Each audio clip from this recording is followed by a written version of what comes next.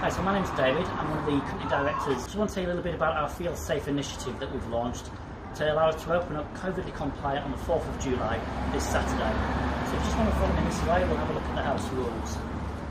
We've done a series of risk assessments to allow us to open up, and all our staff have done the COVID compliance protection course, and they've all passed that course.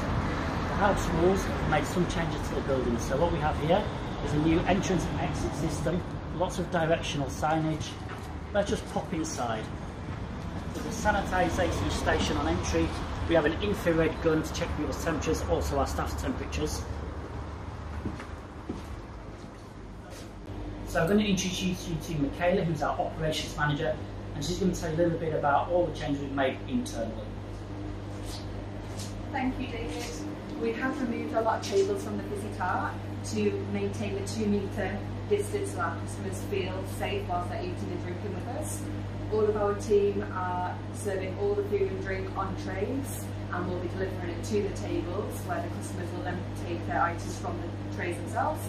We have our one-touch menus which will be disposed of after use.